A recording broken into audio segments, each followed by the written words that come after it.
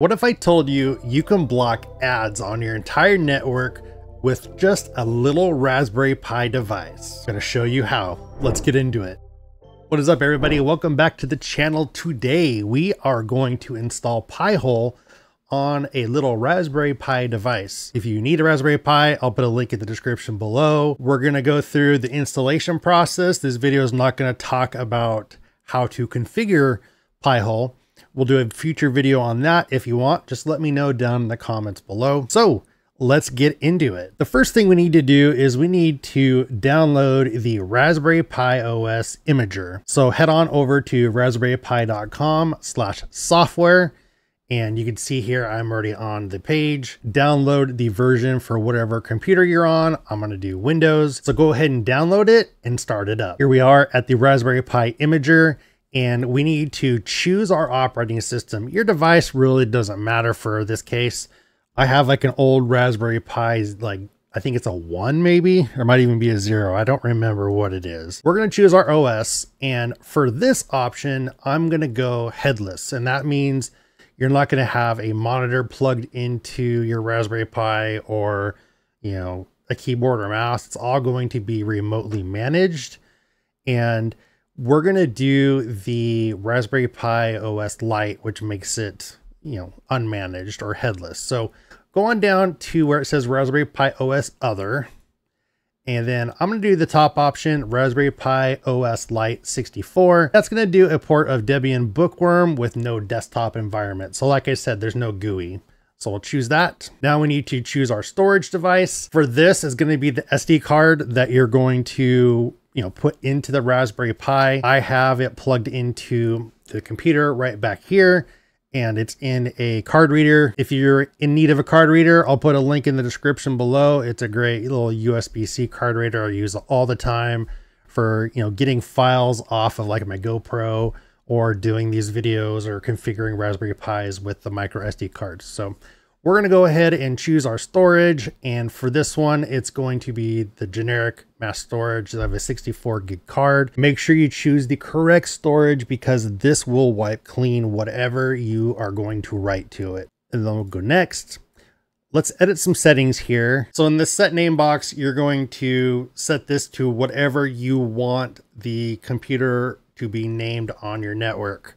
So I'll just call this one PIHOLE 2 because I already have another one set up. You'll go ahead and set your username and password here. This is how you're going to log into Linux or the Raspberry Pi OS. So whatever username you want there and whatever password, just make sure it's secure. I'm going to skip configure wireless LAN, and that is because I don't want this working over wireless, since this is going to be a key part of our network with, you know, everything kind of funneling through it to make sure we don't get ads and other stuff.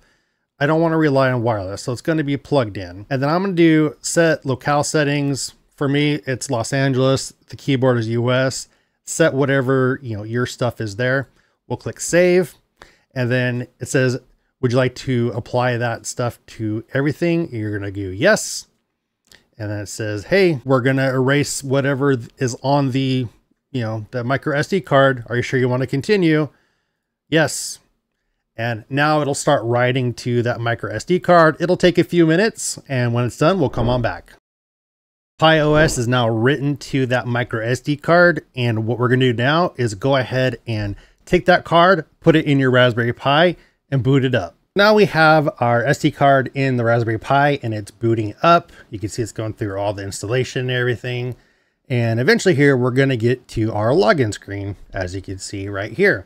And we have an IP address. What you're going to do here is log into your Raspberry Pi using the username and password that we set up back in the configuration process in the Raspberry Pi imaging software. So go ahead and log in now. Now that we're all logged in, we need to go ahead and do some updates on the Raspberry Pi. So we'll do sudo apt update. Gonna download some packages, update the OS.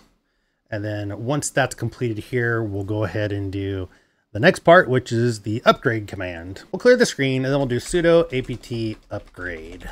And it'll start doing all the upgrade of all the packages and stuff it downloaded. It says it's going to take up some more space. We want to do yes. Now our Raspberry Pi is all updated and it's time to get PIHOLE installed. So let's go ahead and clear the screen once more.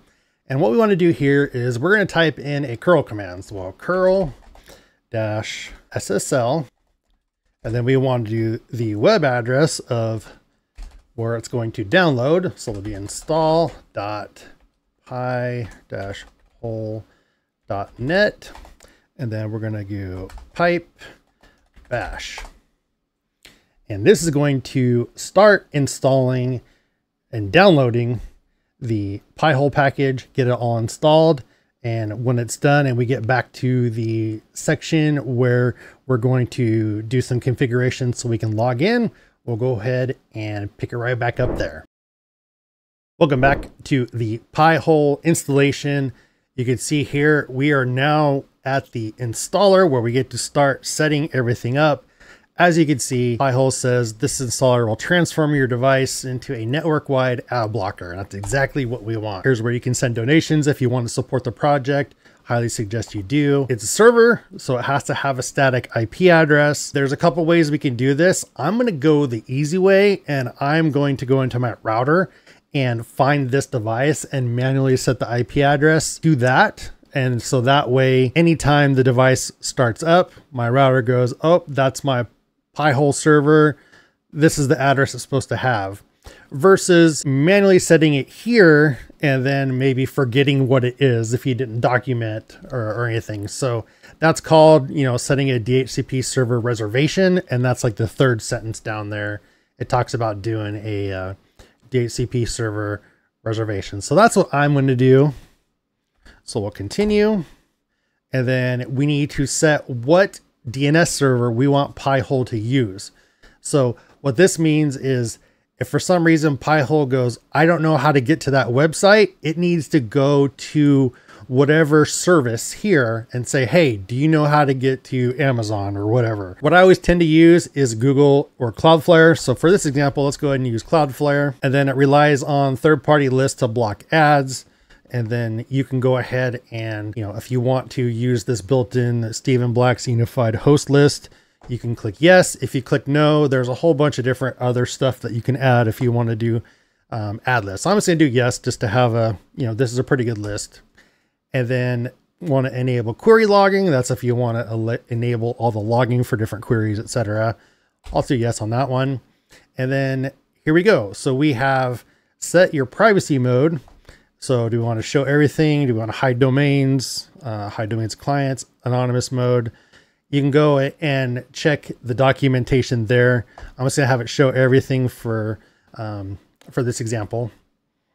And then at the bottom, you can see we are starting to set up those different settings in the configuration. And installation is now complete. You can see here, it says, this is how you access the server. You go to this IP address.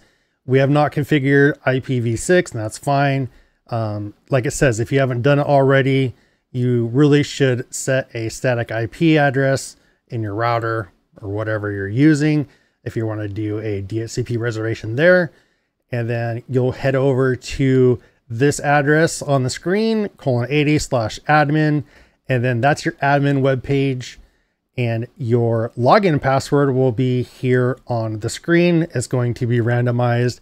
Once we get logged into the dashboard, we can change those admin settings. So let's go ahead and reboot the server and get logged in to the PIHOLE dashboard. And here we are at the PIHOLE login page. We're going to go ahead and type in the admin password that it provided us earlier. I'm just going to copy and paste what it gave me. Now that you're logged in to your PIHOLE device, all there is to do is go into your router at home and set your PIHOLE server as your internal DNS server. And what that's going to do, it's going to tell all of the devices that are on your network, when they need to get to a website, they're first going to go and ping your PIHOLE server. And that server is going to say, okay, you're trying to get to Amazon. This is how you do that, but I'm going to strip all the ads off. And you're going to have a really great experience because you're going to have like no ads. There is something to note here is not all websites work great without ads. Some of them are set up to, hey, we see there's an ad blocker or something in place and it won't let you access them. In those cases, you're going to have to, whitelist those or add those into PIHOLE to be able to skirt by those things. But one really cool thing about PIHOLE is, yes, it's an ad blocker, but it's not like your traditional ad blocker, like let's say for Chrome, where it's an extension plugin, right? This is straight native on your network, and it's going to, download and strip all that stuff before it gives you that website. So you should have a much better experience, but just something to note that, if for some reason you're trying to get to a website and it's just not working, try taking a look in the settings for PIHOLE, and you might have to whitelist that domain.